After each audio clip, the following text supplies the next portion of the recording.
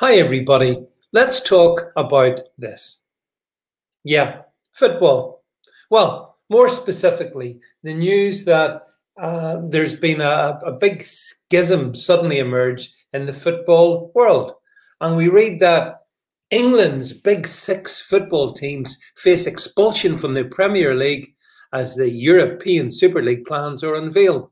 And this is following the news that the two Manchester clubs, Liverpool, and three London clubs in the form of Chelsea, Arsenal, and Spurs have announced they are joining clubs in Spain and Italy to form a new tournament.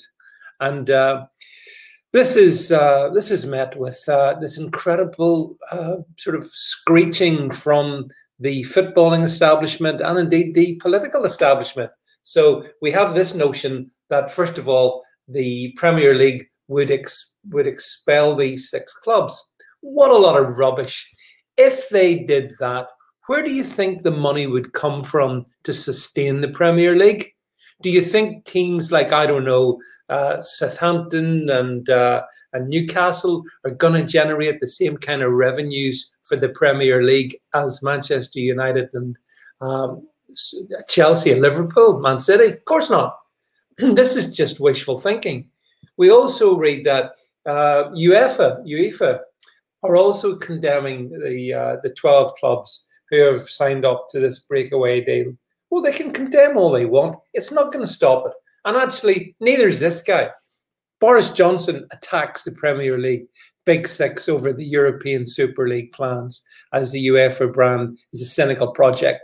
Listen, Boris Johnson, there was nothing more cynical than the Premier League when it was established in 1992, when it broke away from, if I remember rightly, the Football League, which was established in 1888.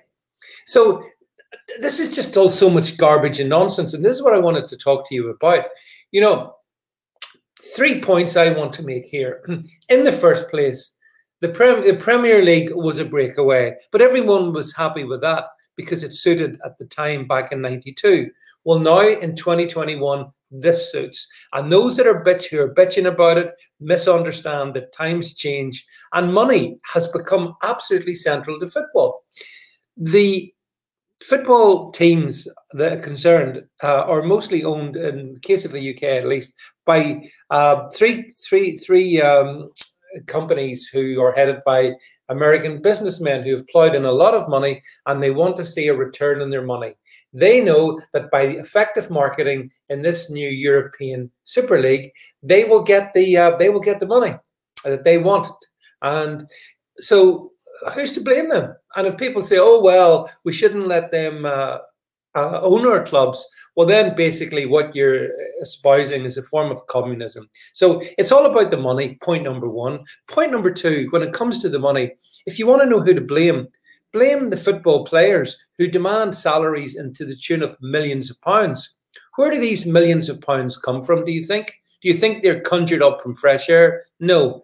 This puts an enormous pressure on the clubs to get the income to pay the greedy footballers and the greedy football managers and the rest of them. So there's a culpability there, whether they like it or not.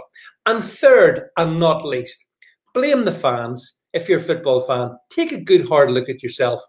I have no doubt that when this league gets off the ground, this European league, and regardless of where it's shown, Netflix or wherever, I believe that the fans will tune in to watch and to see the games between, say, Manchester United and Barcelona, or, you know, whichever combination of clubs it is. They will be quite happy to tune in to watch that because they support their team and because it's going to be an interesting game. And yes, it's disruptive. Of course, I understand it's disruptive.